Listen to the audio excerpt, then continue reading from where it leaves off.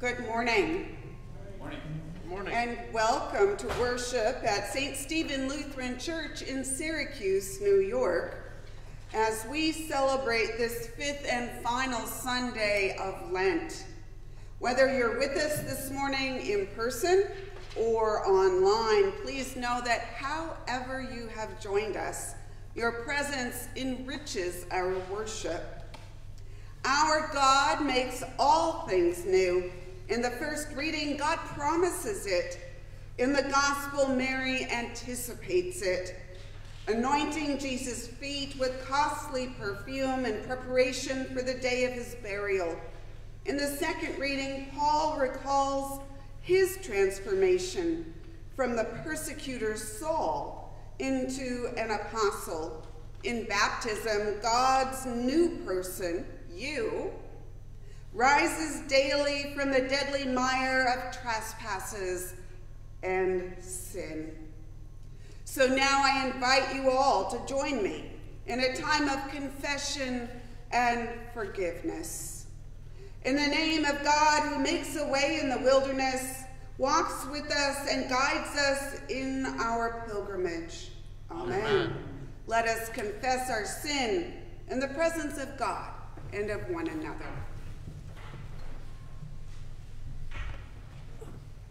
Holy One, we confess that we have wandered far from you.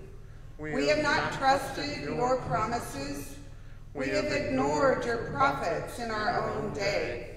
We have squandered our inheritance of grace. We have failed to recognize you in our midst. Have mercy on us. Forgive us and turn us again to you. Teach us to follow in your ways. Assure us again of your love, and help us to love our neighbor. Amen. Beloved in Christ, the word draws near to you, and all who call out to God shall be saved.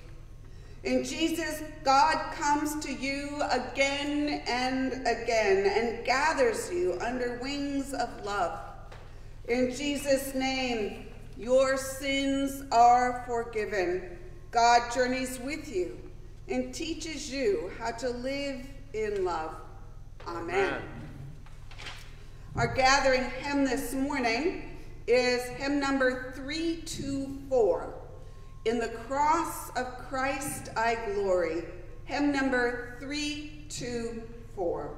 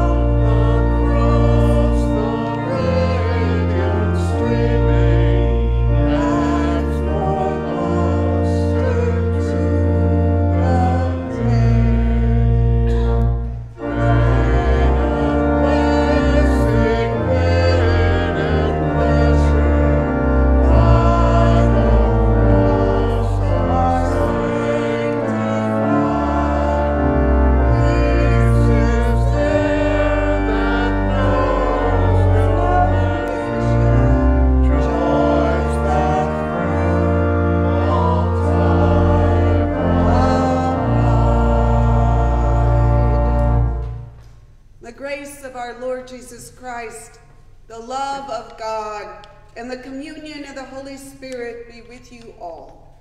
And also with you. Creator God, you prepare a new way in the wilderness, and your grace waters our desert. Open our hearts to be transformed by the new thing you are doing, that our lives may proclaim the extravagance of your love given to all through your Son, Jesus Christ, our Savior and Lord, who lives and reigns with you in the Holy Spirit, one God, now and forever. Amen.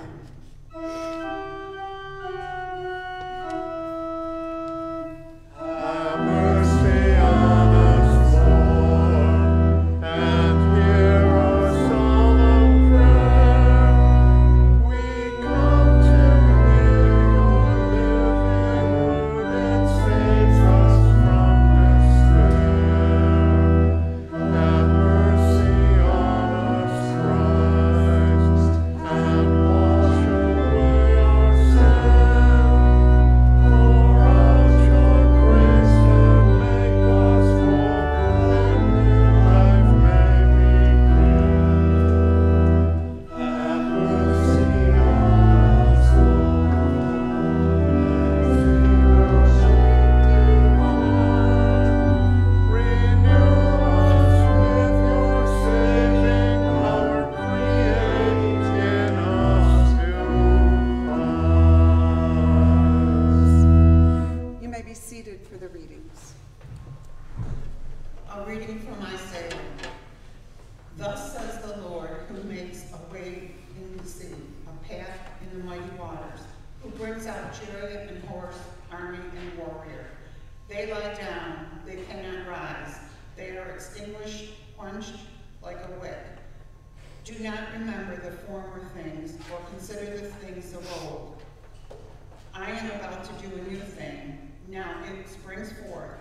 Do you not perceive it? I will make a way in the wilderness and rivers in the desert. The wild animals will honor me, the jackals and the ostriches. For I give water in the wilderness, rivers in the desert. To give drink to my chosen people, the people whom I formed for myself, so that they might declare my praise. The word of the Lord. Thanks be to God. We will read a section from Psalm 126 responsively. I will begin with the odd verses, and you may follow with the even verses. When the Lord restored the fortunes of Zion, then were we like those who dream. And our mouth filled with laughter, and our tongue with shouts of joy. And they said among the nations, the Lord has done great things for them. The Lord has done great things for us, and we are glad indeed. Restore our fortunes, O Lord, like the water courses of the Negeb. Those who sow with tears will reap songs of joy. Those who go out weeping, carrying the seed, Will come again with joy, shouldering their sheaves. A reading from Philippians. Paul writes, if anyone else has reason to be confident in the flesh, I have more, circumcised on the 8th day, a member of the people of Israel, of the tribe of Benjamin, a Hebrew born of Hebrews, as to the law, a Pharisee as to zeal, a persecutor of the church, as to righteousness under the law, blameless. Yet, whatever gains I had, these I have come to regard as loss because of Christ. More than that, I regard everything as loss because of the surpassing value of knowing Christ Jesus, my Lord.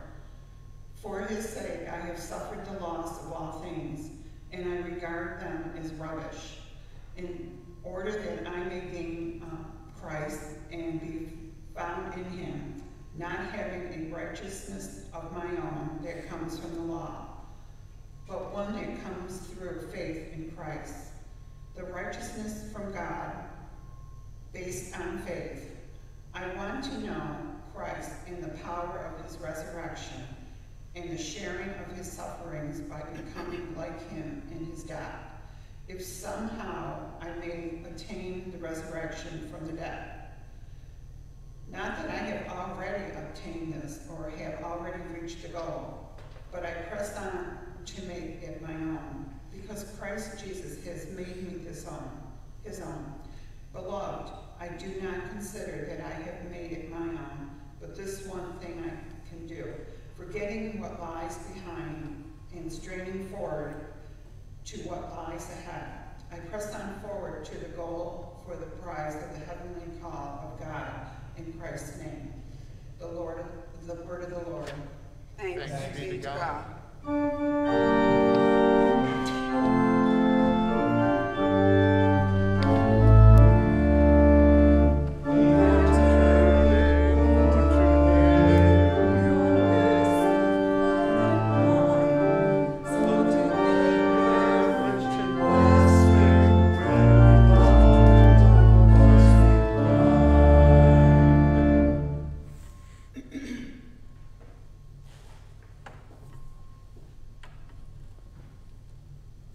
The Holy Gospel according to John.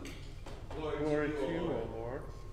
6 days before the Passover, Jesus came to Bethany, to the home of Lazarus, whom he had raised from the dead. There they gave a dinner for him. Martha served, and Lazarus was one at the table with him. Mary took a pound of costly perfume made of pure nard, anointed Jesus' feet and wiped them with her hair. The house was filled with the fragrance of perfume. But Judas Iscariot, one of the disciples, the one who was about to betray him, said, "Why was this perfume not sold for 300 denarii and the money given to the poor?" He said this not because he cared about the poor, but because he was a thief. He kept the common purse and used to steal what was put into it. Jesus said, "Leave her alone. She bought it so that she might keep it for the day of my burial. You always have the poor with you, but you do not always have me." This is the gospel of the Lord. Praise to you, O Christ. Amen. Please be seated. So, what is the most extravagant thing or event that you've ever seen that you can think of? Picture it in your mind. For me, one example was a baby shower of some 44 years ago. I was pregnant with a baby that would soon become my first child, but also the first grandchild and the first great-grandchild in my family. At the time, perhaps I didn't realize, but it was a really big deal. My mom's best friend threw me a baby shower, and between her, my mother, and my grandmother, I had huge boxes of handmade baby clothes in 3 different sizes, along with blankets and all the rest. There was also a beautiful bassinet with a handmade cover and matching bedding. It was an extravagant baby shower, but it didn't end there. After Andrea was born, my grandmother rolled up in her brand new Cadillac to bring her great-granddaughter home from the hospital, in style, as she put it. My mom, her best friend, and my grandmother shared their extravagant love for me and my baby girl.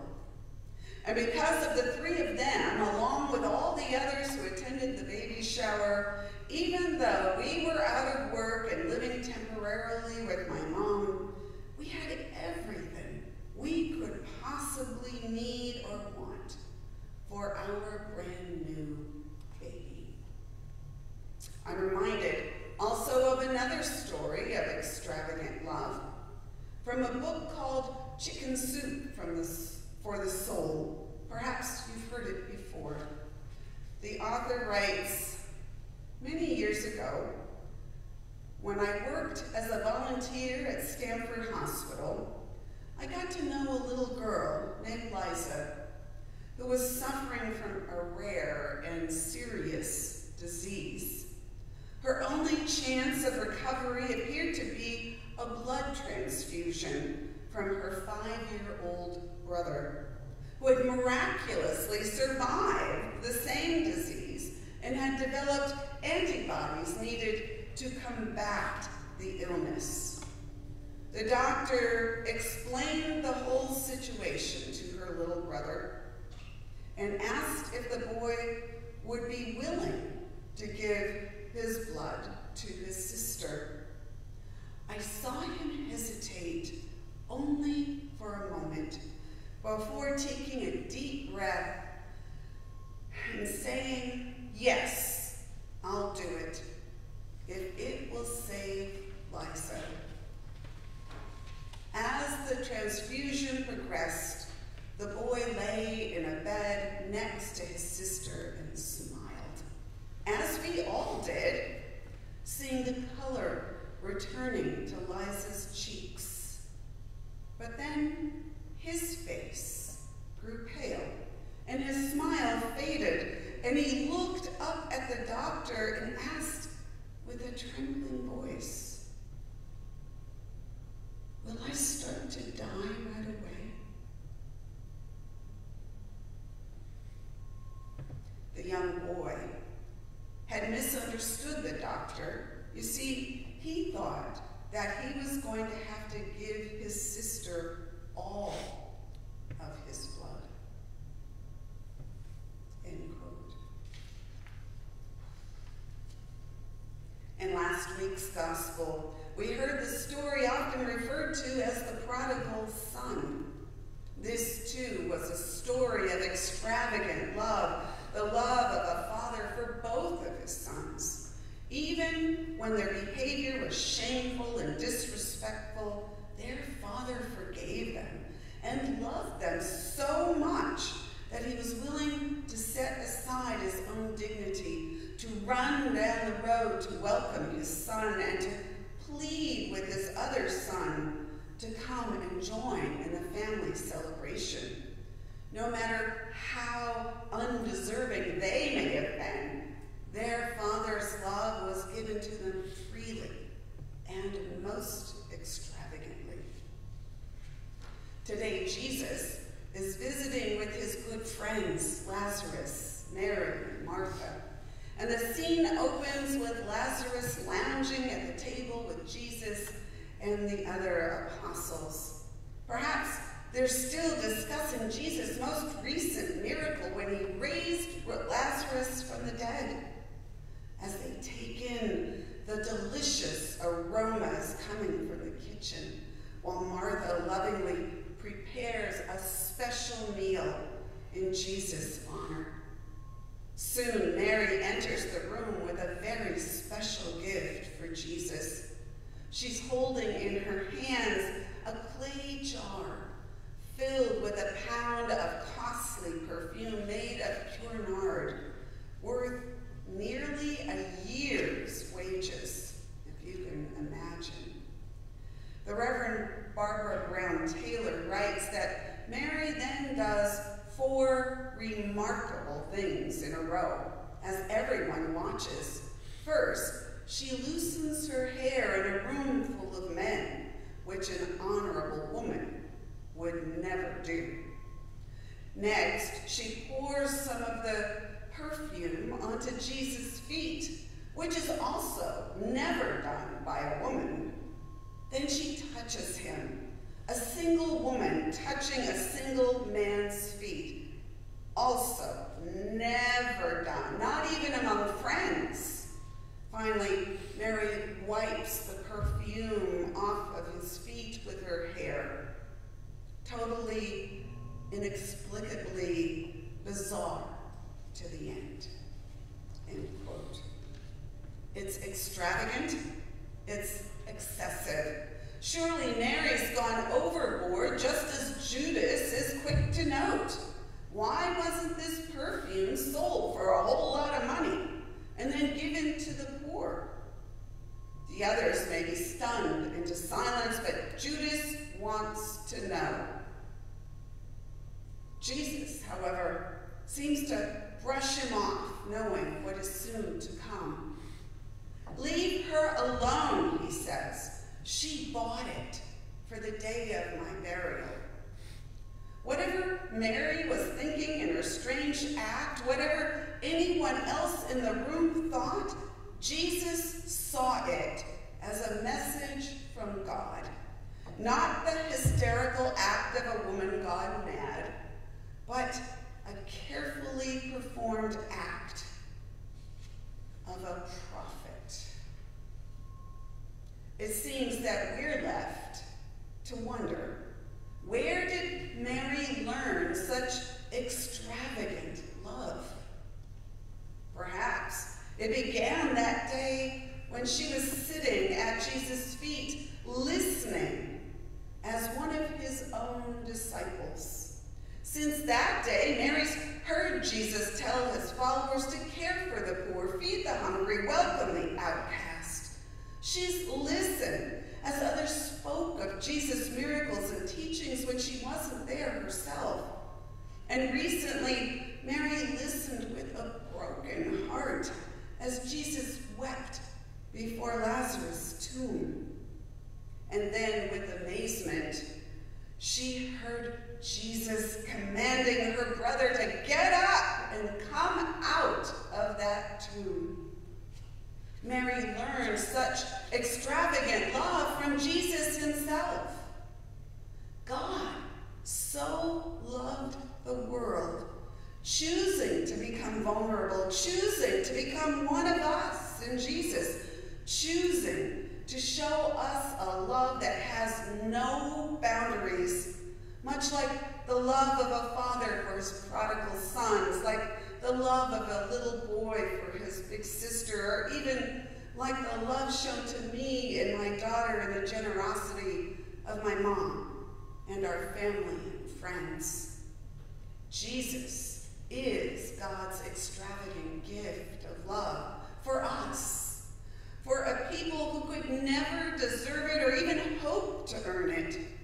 We are given God's loving gift in new life, washed and claimed in baptism, fed and forgiven with Jesus' own body and blood, invited to meet Christ not only in the sacraments, but through the word read, preached, prayed, and sung. We also receive God's extravagant love through the presence of others. In Christian community, as we gather each Sunday for worship, and even out in the world, through those who aren't yet even aware of God's extravagance.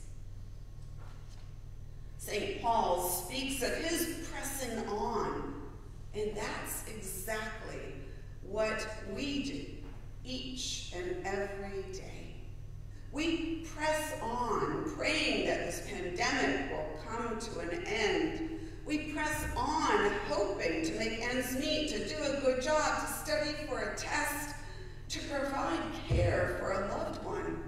We press on, even after the loss of a job, the breakup of a relationship, or the death of a dear one. We press on in the face of stress or illness, even when we're not sure what tomorrow will bring. We are able to press on because we're not alone. We're not alone in our struggle.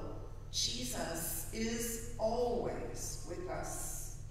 Jesus faced it all long before us, weeping at the death of his friend Lazarus, experiencing the despair of rejection in his hometown, the sting of betrayal from his dear friend Judas, being abandoned by so many of his friends and followers just when he needed them most. Jesus knows the depth of our pain, our frustration, our fear, and our need.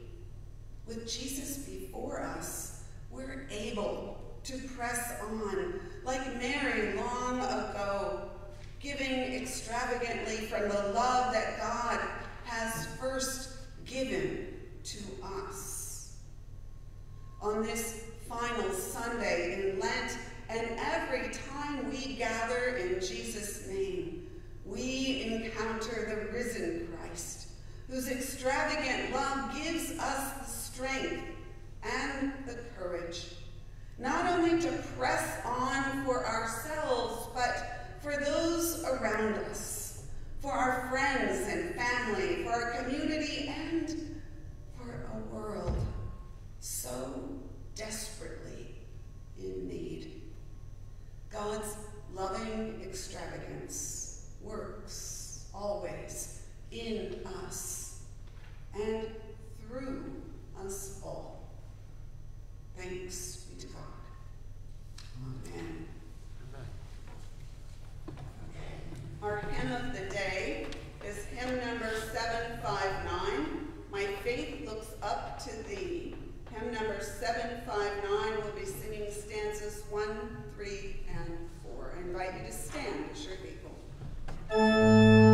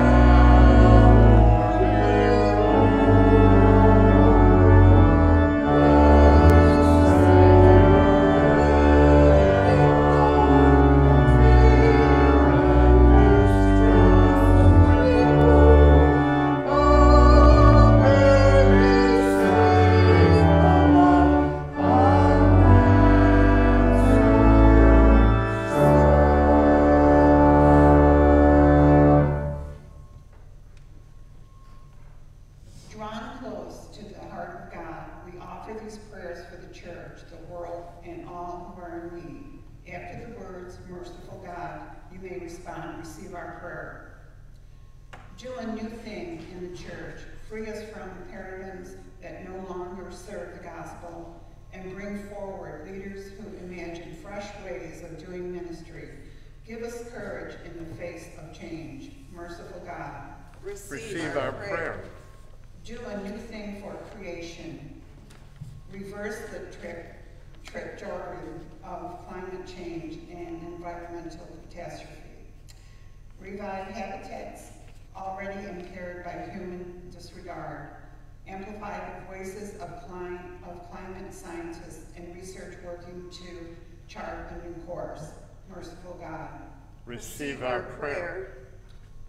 do a new thing in our world. Break barriers that prevent political enemies from working together for the well-being of all. Make a way for peace and collaboration among the nations. Merciful God, Receive our prayer. do a new thing for those who suffer.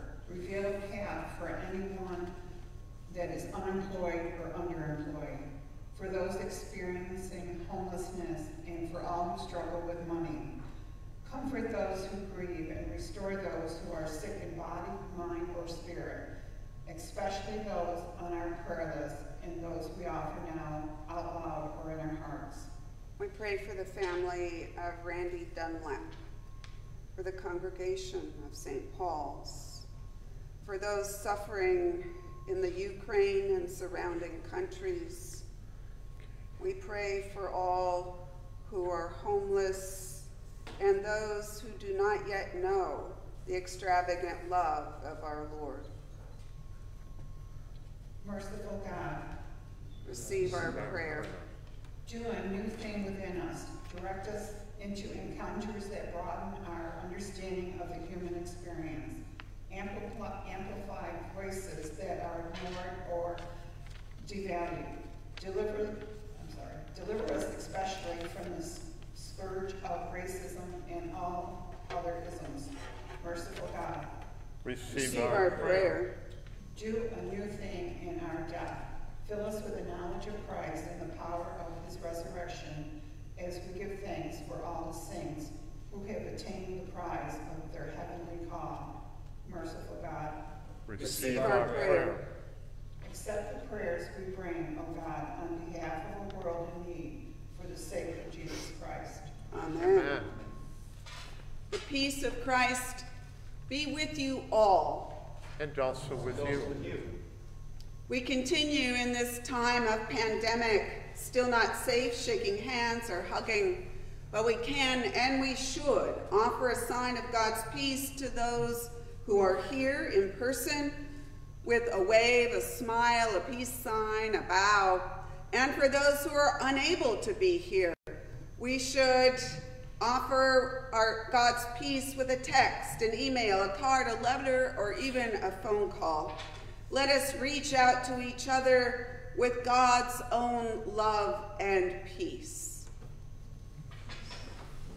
God works in us, and through our giving to support the ministries of God in our church, including the care of those in need.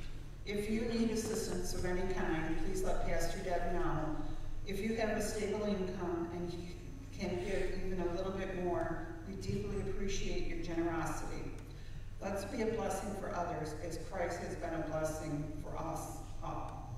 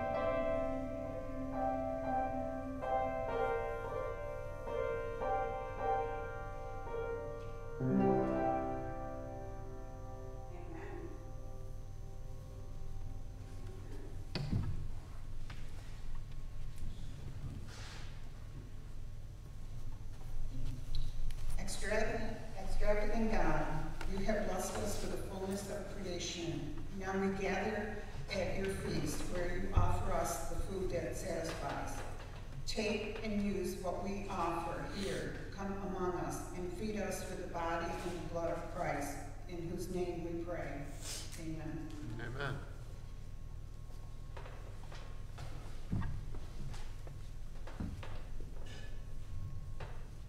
The Lord be with you. And also with you. Lift up your hearts. We lift them to the Lord. Let us give thanks to the Lord our God. It is right to give our thanks and praise. It is indeed right, our duty and our joy, that we should at all times and in all places give thanks and praise to you, Almighty and merciful God, through our Savior Jesus Christ. You call your people to cleanse their hearts and prepare with joy for the Paschal feast, that renewed in the gift of baptism, we may come to the fullness of your grace. And so with all the choirs of angels, with the church on earth and the hosts of heaven, we praise your name and join their unending hymn.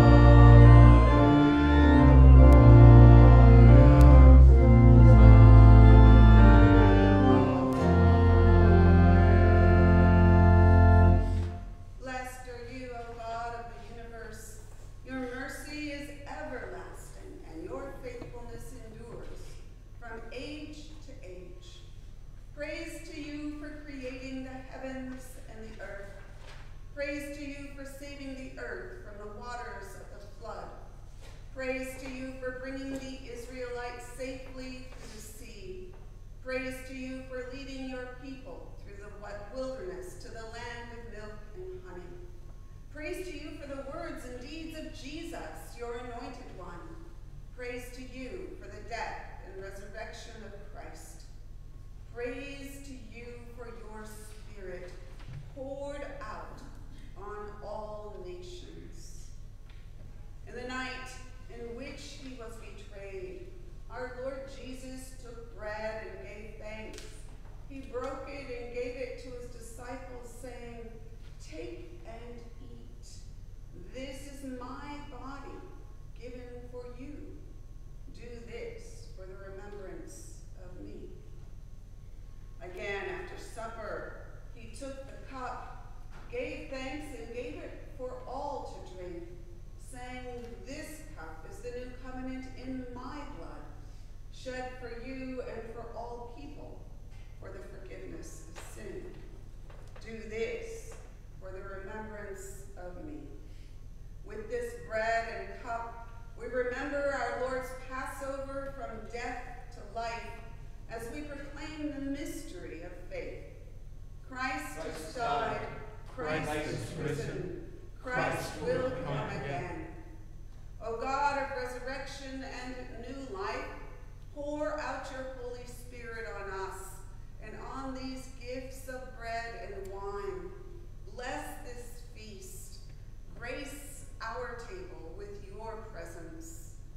Come, Holy Spirit, reveal yourself to us in the breaking of the bread. Raise us up as the body of Christ for the world. Breathe new life into us. Send us forth burning with justice, peace, and love.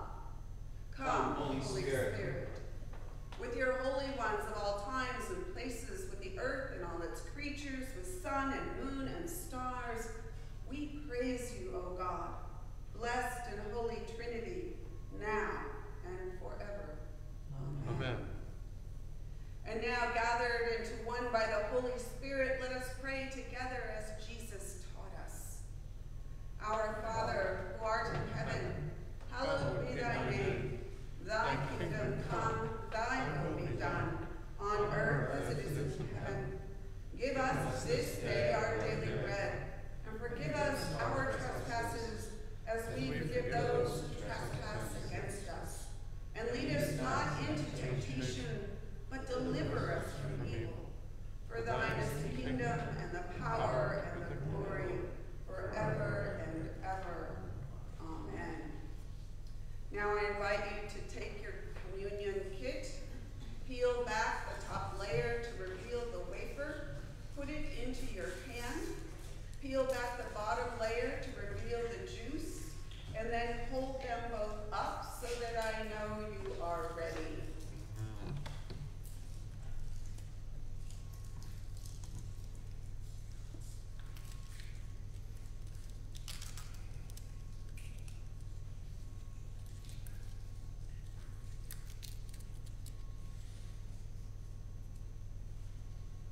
Come to Christ's banquet, feast on God's gift of grace. This is the body and blood of Christ given and shed for you. Amen. Amen.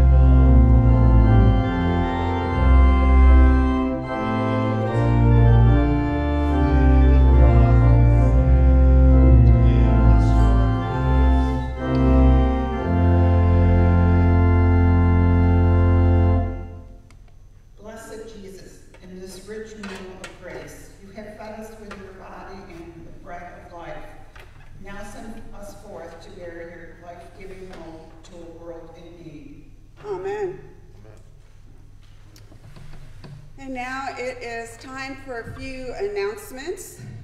As usual, we've been broadcasting on Facebook Live this morning, and this video will be uploaded to our Facebook page immediately following worship and later on to our YouTube channel. Either may be accessed from our website at www.ststephansyracuse.org. That's Stephan with a PH. Following the guidelines of the CDC, recently we've been requiring masks only for those who are vaccinated. Not vaccinated. Yes, thank you, Fred. Not vaccinated. However, given the recent uptick in cases and hospitalizations, the council has voted once again to require masks for everyone. Starting this next Sunday, on Palm Sunday. That's next Sunday, by the way. Yeah. It is a CDC recommendation for Onondaga County. It is a CDC recommendation for Onondaga County. And so we are following their recommendation to require masks once more until things level off to a safer level. If you're not feeling well, however, for any reason whatsoever, we ask that you please stay home and help us to prevent the spread of any type of illness. Also, if you or someone you know might benefit from pastoral care or contact, please let me know. Call the office and leave a message or send me an email. But if it's an emergency, please call my cell phone or send me a text message. I will reach out however I am able. You may have noticed the goldenrod papers. Things were emailed, mailed, they're here. For Easter flowers, every year Our Easter flowers are funded, partially at least, by those who want to sponsor them on behalf of honoring or remembering loved ones. In the past, we've asked for like $3, but honestly, each flower pot is $15. So if you are able to sponsor the full price of one or more of those, we appreciate your generosity. However, if you're only able to donate $3, we're okay with that too. So use the flyer, put the names on there, put how much money, your envelope number if you remember it, and your name. And make sure you make the checks out to St. Stephen. And in the memo section, please note Easter flowers. Also, our regular Sunday flowers could use some support. I think that fund is running low as well. Right on the bulletin board outside the office, there's a big poster that lists the dates for every month. And if you put your name in there and send your donation in, that name will be noted not just in the announcements, but we will note it up on one of the slides as well. So a couple of ways to support flowers at St. Stephen. Also next week is Holy Week, and as I said, Palm Sunday is next week. So we will have a big celebration. We will not start over there. We're going to be starting right here, and the procession will come straight down the aisle waving, and we'll all wave palms, okay? So everyone will get palms and be invited to wave their palms in celebration of the triumphant entry of Jesus to Jerusalem. And then we will have a congregational reading of the Passion. Zach and Stephen, please stay for a minute or two after worship today so I can talk to you about next Sunday. Let's see. After Palm Sunday, there is this whole thing called Holy Week. So there is what we call Maundy, M-A-U-N-D-Y, Maundy, which comes from the word mandate or command. Maundy, Thursday, and Good Friday. On Maundy, Thursday, we remember Jesus' command to love as he loves. And on Thursday, we will once again remember the passion of Christ and his death. So after that, of course, is Easter. So video only on Maundy, Thursday. You'll be able to access that from our website. And then on Maundy, Thursday, we will be here at 5:30. Good Friday. Good Friday, we will be here at 5. On Good Friday, the 15th, I think. Yep. Right? See, I need corrections. Oh yeah, just look up there. It tells you. Ed and I will take care of the correction as well. So on Good Friday, we will be here at 5:30. If you're not able to come that early, St. Paul's will be having their Good Friday service at 7:30. And then, of course, Easter is at 9 a.m. So as you can see, April 10th, Palm Sunday, 9 a.m. April 14th, Maundy, Thursday, video only. We're going to post it at noon. April 15th, Good Friday at 5:30, both in person and online. And finally, April 17th, the Sunday of the Resurrection, also known as Easter, 9 a.m., both in person and online. And there is our website address for you to access all of the videos. And I think Fred has an announcement that he'd like to bring forth. Two short announcements. One, it is with great joy I'm so delighted to reaffirm that the choir will be back on Easter Sunday. I am thrilled for that. So for those of you who are interested in joining the choir, as I quipped last week, the only requirement is that you laugh at my jokes. Okay? You don't have to sing, you don't have to sing well, you don't have to read music, nothing. Just laugh at my jokes. They do actually have to sing. Oh yeah, you gotta sing, but you don't have to sing well. Okay. Okay, you gotta sing well. Okay, the other thing, one of the other hats that I wear in my work is I'm blessed to be co-chair of the Social Justice Committee for the Syracuse Teachers Association, and we are partnering with Victory Temple, which is a very community-minded church in the neighborhood of Steve and Dr. King, where I teach, and we're going to be co-sponsoring a laundry detergent giveaway. We're sponsoring a laundry detergent giveaway at Dr. King next Saturday. We are looking for donations of either laundry detergent, any kind of laundry detergent, or funds to buy laundry detergent. Typically, between 200 and 300 families come for these distributions, and we're looking forward to being a real presence in the community. So, if you wish to drop off actual laundry detergent, you may do so all through the week at church. I will pick it up on Friday. Or if you just wish to make a monetary donation, you may see me after, either donating cash. If you have a check, you can make it out to Syracuse Teachers Association or simply STA.